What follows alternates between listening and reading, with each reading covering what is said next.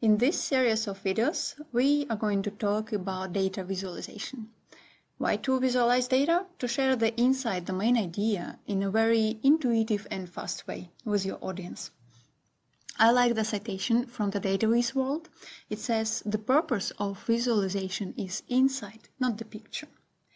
And to share that insight, we need to follow some basic rules of data visualization. Let me demonstrate some on a Google Trends. Google Trends is a service where you can check some statistics on search queries.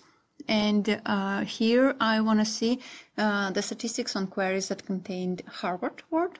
It's worldwide and over more than a decade. And first graph that we see is a line chart. And it's essential way to represent time series. And time scale is usually on the x-axis, the horizontal axis. The line usually represents the continuous data. And in case you have more discrete data, for example, annualized data, and just several years to show, then it's better to use the bar charts. Now, what else do we have here? Some maps, and it's essential to represent regions, data among regions on these maps with the color scale. And in case we have some categories of the data, the information could be easily represented with horizontal bars.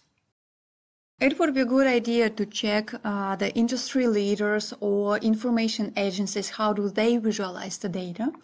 And in my case, it's renewable energy field, and one of the known reports is a report on renewable energy investments in the field.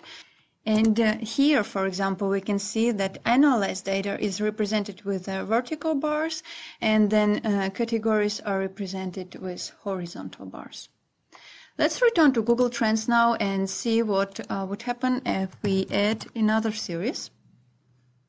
Very essential with the line chart. We simply have different colors for the lines, then two colors for the maps, and when we are dealing with dashboards, it's good to have consistent colors for the series of the data.